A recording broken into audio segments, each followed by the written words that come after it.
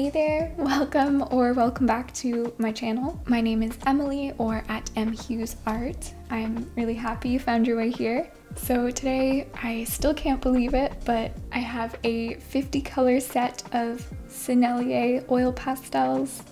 It's in a super lovely wood box. My friends over at Above Ground Art Supplies in Toronto kindly gifted these to me, so huge thank you to them for sponsoring this video and for giving me the opportunity to get to work with such lovely materials. I'm really excited. So we have a couple pamphlets here.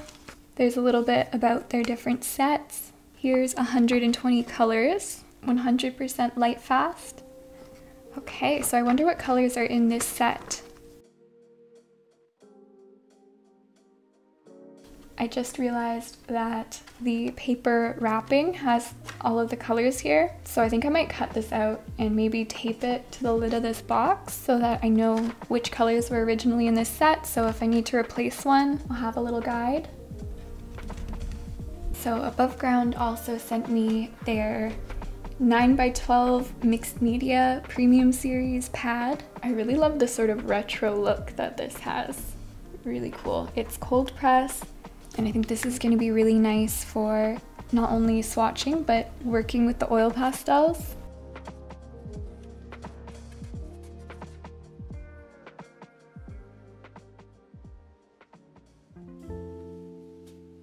Time to swatch. This has to be my favorite part of trying new art supplies. So immediately upon swatching these, it became super apparent that these oil pastels are jam-packed with pigment. You can just tell that you're using a super high-end material. They just went down so nicely. I thought the color selection was absolutely stunning. I really loved the blues and greens in this set. Some of my favorite colors in this set are English Grey, Celadon Green, Violet Ochre, the Chinese Orange, and also the Geranium Lake Light. I hope you enjoy all of the swatching and let me know which colors are your favorite. I apologize for my terrible, messy writing.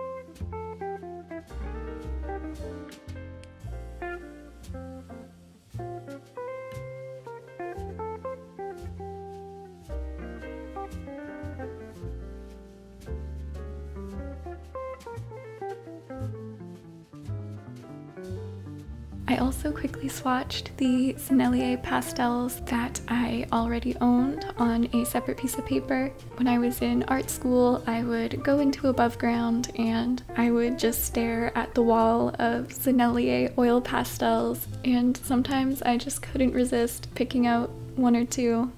So yeah, I wanted to know which ones I had, and I did have a few duplicates. The really surprising thing is that I had quite a few metallic oil pastels, and I don't know who I thought I was when I picked those up because I really don't use metallics. I must have just been so taken with their beauty that I had to buy them.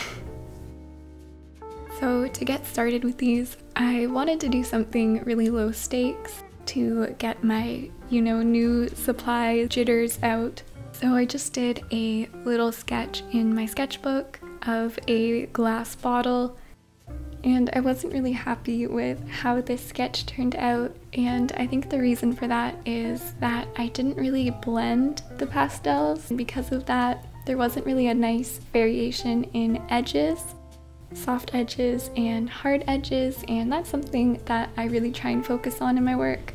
So before going into the portrait, I did a little blending practice with a cotton swab.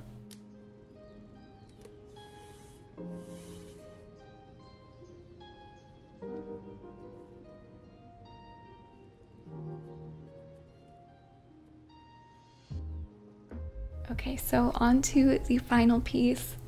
I had to do a portrait, even though this isn't their portrait set, and there aren't a ton of traditional portrait colors, but I do think it ended up working as a portrait. I had such a good time building up this piece and layering these oil pastels. They were such a dream to work with, and I'm so excited to work with them more.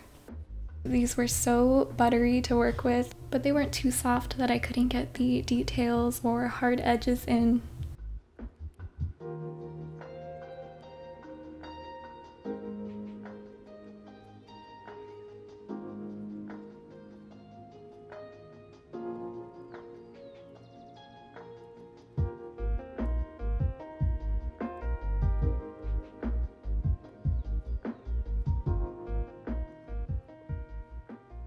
So for me, this portrait was really about having moments of softness and also having moments of expressionistic mark making. And I really enjoyed having little pops of color throughout the portrait.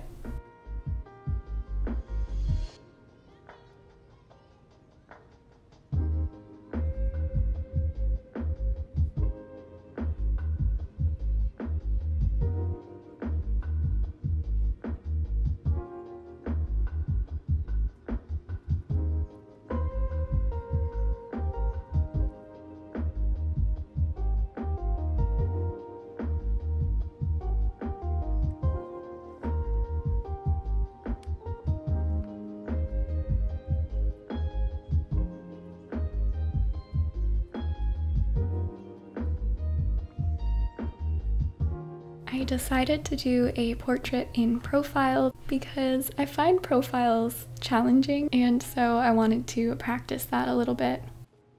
Let me know if you find portraits in profile more challenging. I don't know what it is. Maybe it's just easier for us to tell when something's off. That being said though, I think portraits in profile are really striking and beautiful to look at.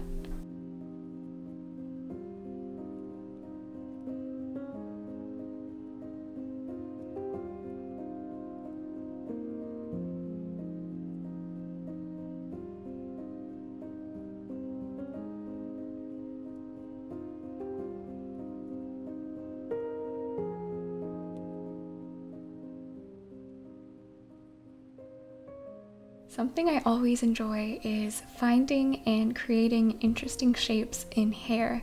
You probably know this by now, but I don't really like painting the individual strands of hair. I find it much more visually appealing to simplify the hair. This is all preference, of course, but it is something I've learned about myself. Hair is also a great place to practice varying your edges and introducing fun colors, because you can take a few more creative liberties than you can with the face. So you can see here I went kind of crazy with the colors in the hair. I probably could have simplified it even more, but I think after doing some blending with a Q-tip, it looked pretty good. So one thing with hair is that the ends of the hair, you know, where the hair has been cut, is usually a much softer edge than the top of the hair. But then again, it really depends on the hairstyle. A shorter cut, you know, more cropped to the head, will have that softness all around. But it's just something to think about and consider while you are painting or drawing a portrait. That is enough about hair. I will let you enjoy the rest of the portrait process in peace, and I will check back in at the end.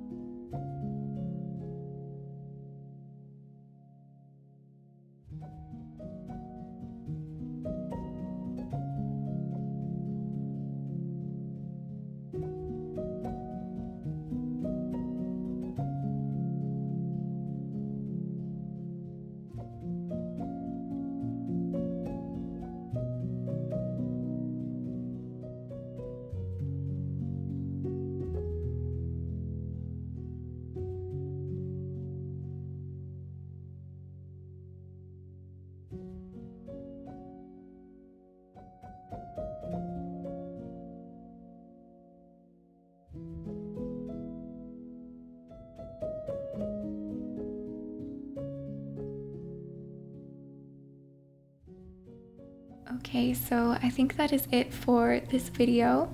Thank you so much to Above Ground for sending me these Sennelier oil pastels. I will have a link to their online store down below and also a link to this set of pastels if you are interested. But I do highly recommend checking them out in person if you are ever in Toronto. It is heaven for artists, trust me.